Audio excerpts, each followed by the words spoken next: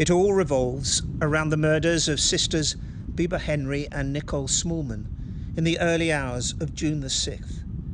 Both were stabbed multiple times in Fryent Country Park, where they'd spent the evening celebrating Miss Henry's 46th birthday with friends. The two stayed behind as the rest of their group left at various times. Images posted on their mobiles show them dancing with fairy lights in the fields into the early hours of Saturday. Police say calls to the victims' phones at around 2:30 went unanswered. On the evening of the same day, when the sisters failed to return home, family and friends reported them missing. Channel 4 News understands the following day, the Sunday, Nicole Smallman's boyfriend took it upon himself to begin a search. He went to where they were last seen in the park and found the bodies himself. He then alerted police.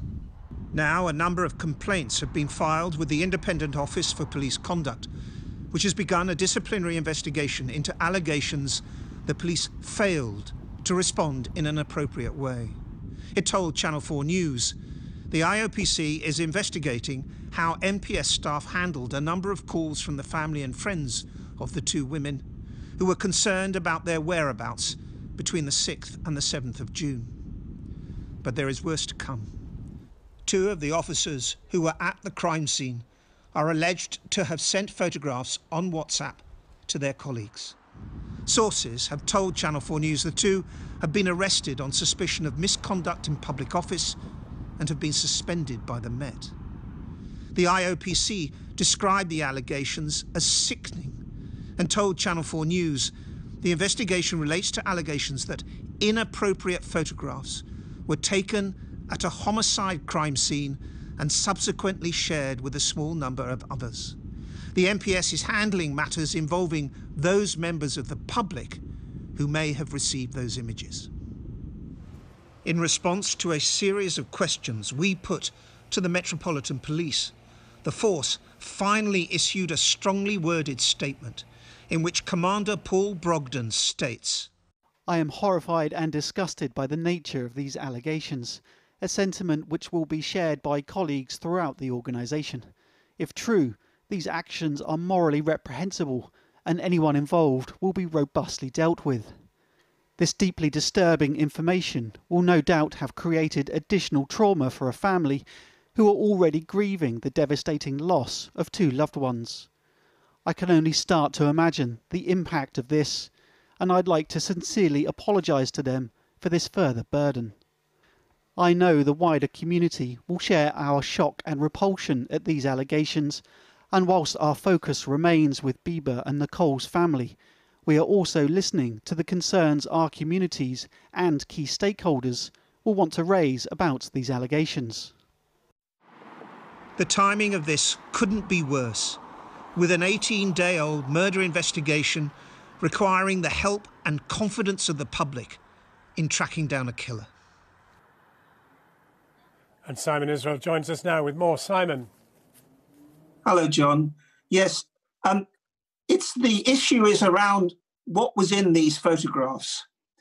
And I have to be very, very careful here because I understand that some of these photographs contained images of the two dead women.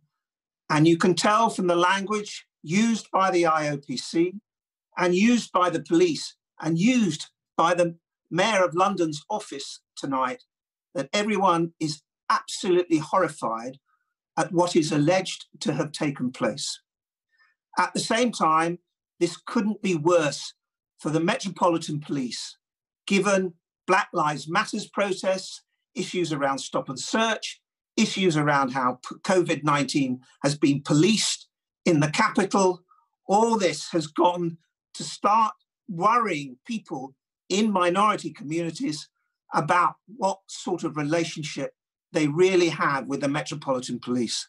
And as it so happens, there has been very little over the last 2 or 3 weeks from the Metropolitan Police Commissioner, Cressida Dick, about exactly how the Metropolitan Police is dealing with these very, very sensitive issues around race.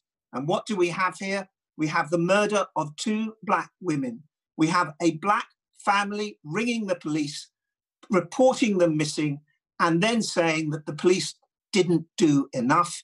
And one of the girlfriends, the women's boyfriends, having to go out to search for himself and come across their bodies. Simon Israel.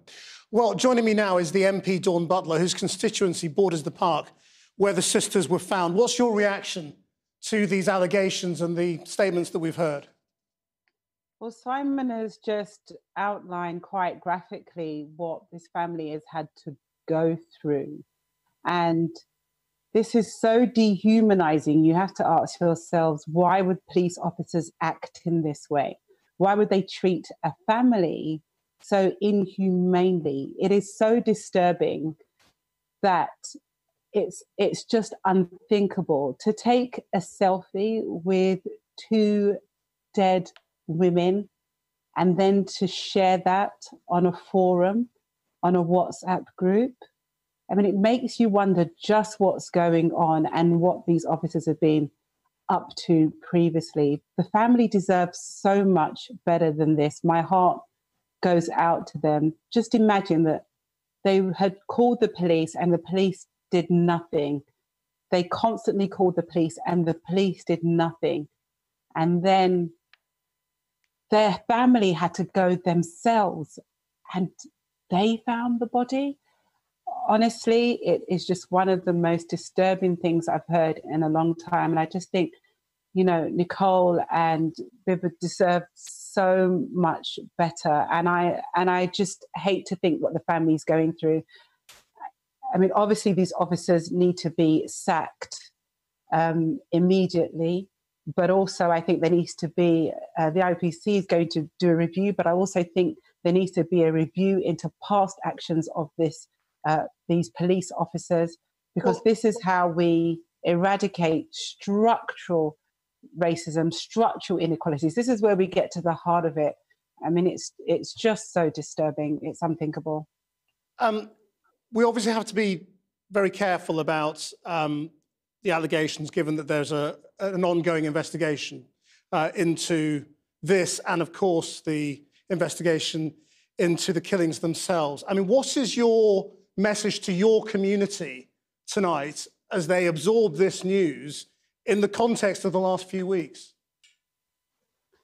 I mean, I actually feel quite emotional about it because it's a murder of 2 women. They were murdered. I mean, we've not heard much about it in the news. I mean, they were out celebrating Bibaa's 46th birthday, and it seemed as though they have been murdered. I mean, they're dead. And then on top of that, it's compounded by this dehumanizing act by police officers who were there to guard and protect the sanctity of the crime scene. And instead, it just feels as though they were just having a laugh and being completely disrespectful to dead women who've been murdered. It just takes my breath away. I suppose we have to wait to see what the outcome is, but there's hardly any words. I mean, it's so what would make another human being dehumanize and disrespect 2 women who'd been murdered in that way? It's unthinkable. Dawn Butler, thank you very much for joining us tonight. Thank you.